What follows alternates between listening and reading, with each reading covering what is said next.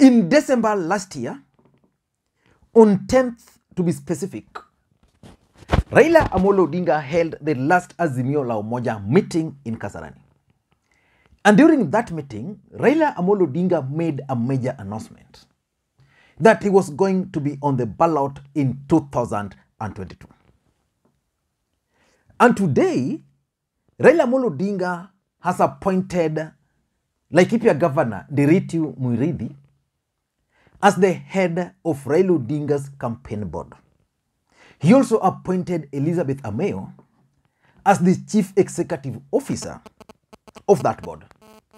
I want us to look at why Raila Amolo Odinga has appointed Muriithi Ndiritu and Elizabeth Meyo. And for you to understand the departure, you need to go back and understand the kind of appointments Raila Odinga has always made in regards to his campaign secretariat. In 2007, during that election, Raila Odinga appointed Mohammed Isahia as the head of his campaigns. Raila Odinga had worked with Isahia during Mwai Kibaki's era, and they were friends for a long time. Then in 2013, Raila Odinga appointed James Ongwae as the head of his campaign secretariat. Then when Ongwae decided to go and contest in Kisii as the governor, Eliud Owalo took over. Eliud Owalo was the Secretary General of Friends of Raila. In 2017, the head of Raila Odinga's campaign was Willis Otieno. Willis Otieno was basically single-handedly appointed by Jimmy Wanjigi as part of his strategy to take control of that campaign. And if you look at previous appointments and today's appointments, there's a clear departure. Previously, Raila Odinga used to appoint his friends, his colleagues in the struggle, and maybe the people he has worked with before. Raila Odinga is actually taking the biggest gamble by appointing Ndiritu Muriithi. Let us go to the appointment. Let us go to what the statement by Raila Amolo Odinga regarding these two appointments before I give you the details why Raila Odinga made these appointments. The statement is dated today. It says, appointment of His Excellency Ndiritu Muriithi, Governor Laikipia, as chair of Raila Campaign Board. The Governor of Laikipia, His Excellency Honorable Ndiritu Muriithi, has been nominated and accepted to become chair of the board of Raila Odinga 2022 campaign.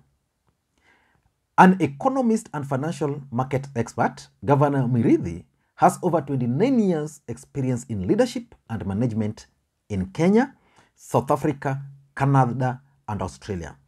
Governor Muriithi was instrumental in the drive to have derelict Nairobi-Nanyuki Gilgil-Nyahururu railway line rehabilitated. He is the current Finance, Planning and Economic Affairs Committee Chairperson of the Council of Governors elected in January 2021. Upon his election as the Governor of Laikipia in 2017, Muriithi embarked on radical reforms of the county's public service to make it professional and globally competitive. These efforts have been rewarded with unmatched growth of the county's own source revenue, which has doubled since 2016-2017 financial year. Mr. Muriithi is also credited with modernizing key towns of Laikipia under his Smart Town initiative, funded partially by World Bank Urban Support and Devolution Support Program. He has also refocused the country's public service to enterprise development to bridge the gap between development and positive social change.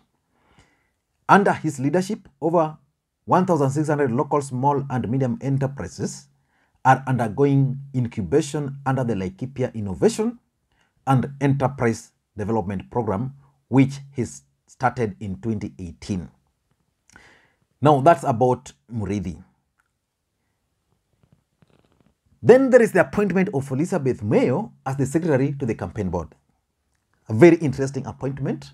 According to the statement, the board of Raila Odinga campaign is pleased to announce the appointment of Mrs. Elizabeth Meyo as the CEO of the campaign and secretary to the board. Mrs. Meyo, currently a consultant to the IMF, brings over 3 decades of administrative and strategic experience to the position. She is the immediate former commissioner of domestic taxes department at KRA. During her tenure at the KRA, Elizabeth was pivotal in KRA's policy and strategy development for the country. She spearheaded the rollout of iTax, which has revolutionized revenue collection in Kenya. Mrs. Meyo holds masters in law and masters in finance, as well as being corporate governance expert.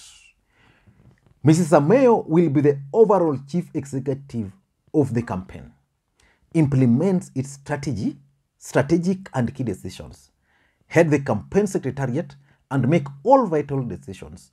She will be the sole campaign spokesperson. So the only person who will be speaking on behalf of Raila Odinga's campaign will be Elizabeth.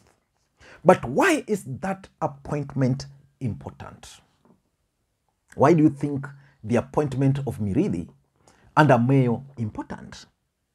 In my view, it is important because of the following reason. Number one, for the first time in the history of Raila Odinga, he's actually ceding control of his campaigns to outsiders, in quotes. Previously, Raila Odinga's campaigns were always about friends, family, allies, who have been now given a backseat. Raila Odinga has been in the trenches for a long time. It was the first time I was seeing Ndiritu Muriithi in Raila Odinga's campaign. I'm seeing Elizabeth for the first time. That cannot be said of the previous heads of campaigns or heads of Raila Odinga's strategy. There are always people who are known. For the first time, Raila Odinga is bringing in outsiders. These outsiders are either going to deliver the presidency to Raila Odinga, or if they are not going to deliver, Raila Odinga has taken the biggest gamble. He's going to fail with them. So I think Raila Odinga has decided for the first time to do things differently, not the usual way he has been doing. As a matter of fact, I'm going to do a separate video about Governor Ndiritu Muriithi and why, for example, Raila Odinga reached out to him. When Raila Odinga wanted someone to take him to the larger Mount Kenya region, Ndiritu Muriithi was ready to do that. And the first meeting outside, the first Azimio meeting was actually held in Laikipia. That was the biggest gamble by anybody. This guy was elected as the governor in the last election as an independent candidate in a county which was predominantly Jubilee. Laikipia was Jubilee-nated, but elected as an independent governor. How many independent governors do you know we have in this country apart from Ndiritu? So it means there's something he understands about strategy, planning, tact, and those are what he's bringing. And Raila Odinga has looked for those rather than going for people who are always with him. Number two, I think Raila Odinga is also keen on trying to avoid people who will betray him at last minute. You know, Governor Ndiritu would be much more interested in Raila Odinga's presidency than any other thing. If you compare to the rest in the previous elections, Raila Odinga's campaign has always been penetrated. Now you look at Elizabeth Meyo, the lady from Seme. Now this lady is a technocrat. Raila Odinga is bringing a serious technocrat with experience over 30 years coming on board, and Raila Odinga is making it very clear that this person will be the sole spokesperson of the campaign. So I think Raila Odinga doesn't want a situation where he brings on board people who are going to betray him. Number 3 is the Mount Kenya factor. 2022 general election will be determined in Mount Kenya. Who is going to win Mount Kenya? And by what percentage? Will Mount Kenya pump money into the campaigns? But how can Raila Odinga assure the larger Mount Kenya region that they will be part of his team? Begin by appointing one of them to head your secretariat. William Ruto has gone for Nanok. Most people had expected that William Ruto was going to go for someone from the larger Mount Kenya region. He opted for Nanok because Nanoks come from Rift Valley and a marginalized community, which means he can easily manipulate Nanok. But Raila Odinga has gone for Ndiritu, someone who comes from the larger Mount Kenya region, a former member of parliament, a former assistant minister. So I think Mount Kenya factor also played a key role. So it's going to assure Mount Kenya that they are part and parcel of this campaign. So if there's anybody who is in doubt about contributing his money, they'll put it there.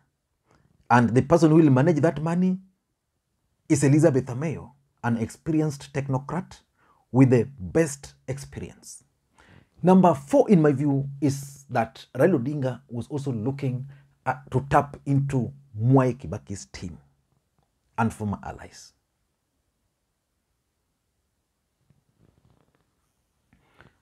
Sorry, he's looking at tapping into Mwai Kibaki's team and former allies. We all know that Mwai Kibaki was the president of the Republic of Kenya before Uhuru Kenyatta. So there are people who supported Mwai Kibaki, still active in politics. They don't know where to go to. By appointing Murithi Ndiritu, who was part of Mwai Kibaki's team and a nephew to Kibaki, it means those people can easily now reach out to Raila Odinga's campaign. In my view, I look at it from that perspective.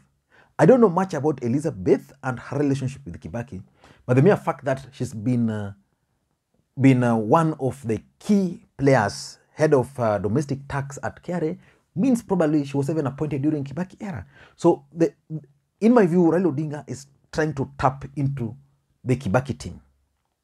Those who supported Kibaki can now join his team through Ndiritu. Those who worked with the Kibaki can now join the team through Elizabeth. And lastly,